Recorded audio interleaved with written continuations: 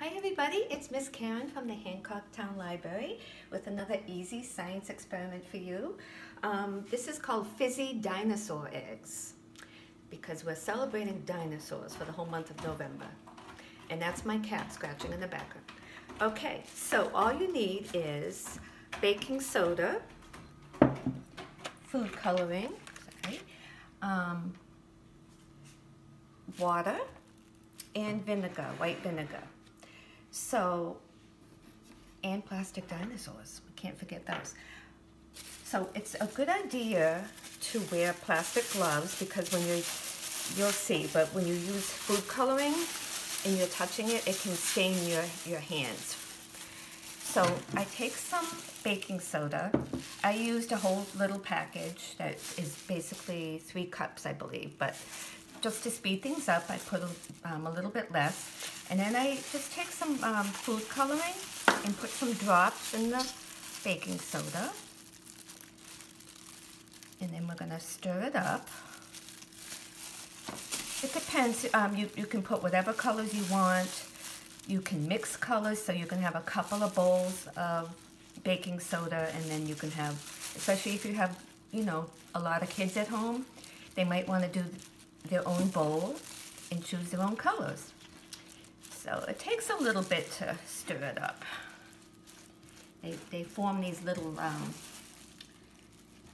food coloring balls, and you kind of have to mix them in.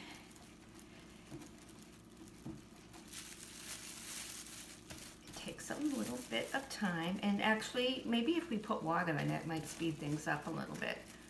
It might dissolve it.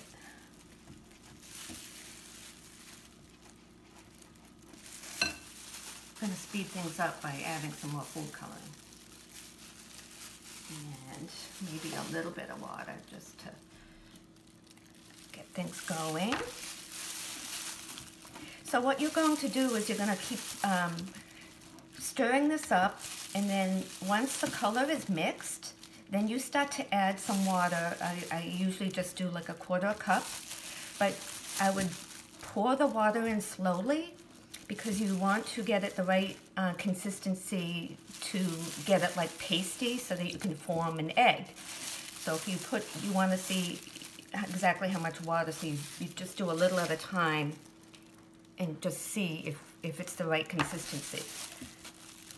So that's where your gloves would come in, because sometimes it's just easier to just use your hands. So, and it's kind of fun. So this is just a little bit messy, this activity. So, you might want to put it on a tray or put newspaper down or whatever, because it does get a little messy. All right, so it's starting to feel like I can, sort of like Play-Doh. It has that consistency of Play-Doh.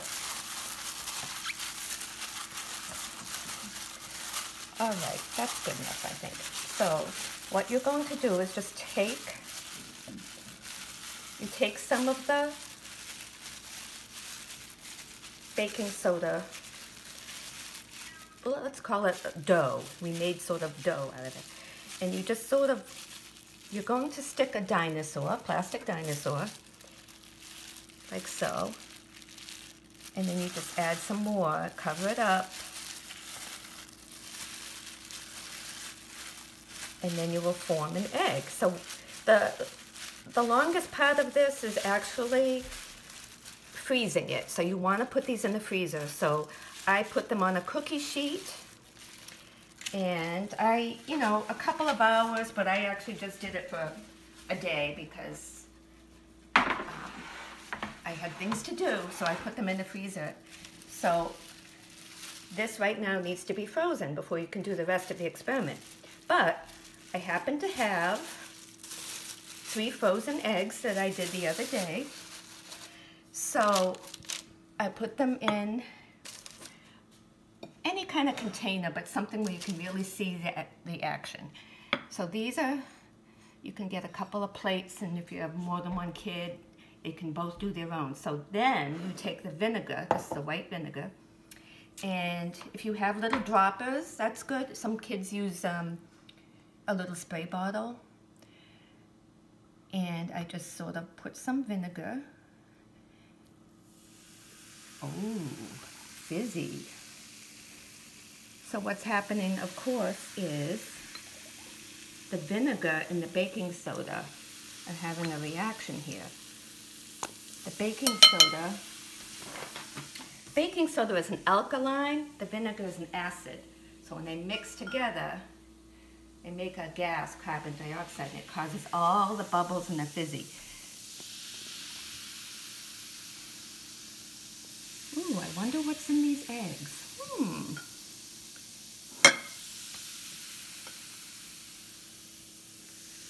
I guess these are really frozen. So I'm just gonna work on these a little bit.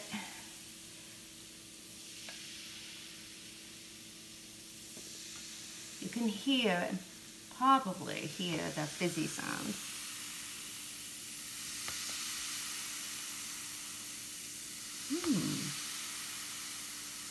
Now if you make the eggs smaller, obviously it will take less time.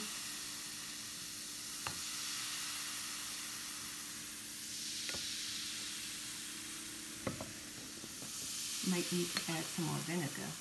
Now, if I want to speed things up a tad bit for the purposes of this video, I can just like do it straight from the bottle here. Ooh, it's like a little volcanic reaction here. Come on, dinosaurs, I know you're in there. Wow.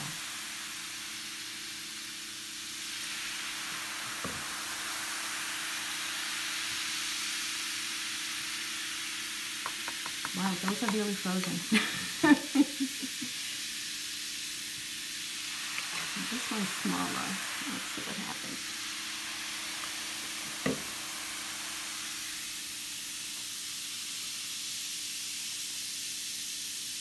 Maybe I froze them a little bit too much. You can, you know, if you just freeze them for a couple of hours, they won't take quite as long.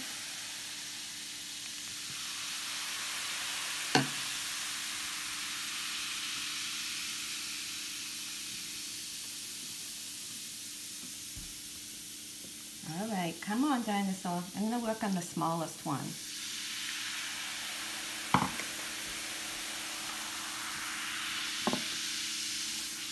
And luckily, I have extra vinegar in case it takes longer than necessary. I have a giant jug of vinegar.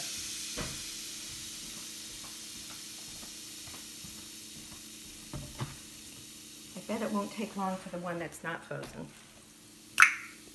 You can buy your vinegar in a giant jug. I find that a lot of experiments with vinegar cause this fun reaction here.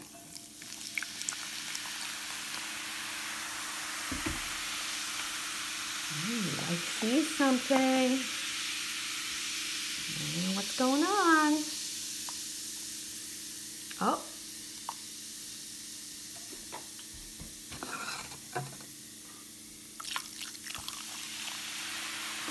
Totally submerge it, see what happens.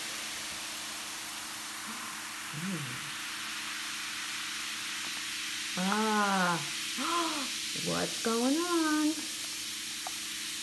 I think I see something. I'll put it in there. Almost done, I think I see something.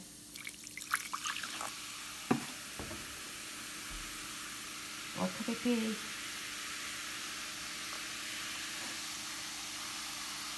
And there is the dinosaur that came out of the fizzy egg. So I hope you enjoy this very messy fizzy egg experiment. And I hope you have a great week, and I'll see you next time. And I'm going to work on these after that we end the video, because I'm dying to see what's in here, but this might take a long time. So thanks for tuning in. Have a great day.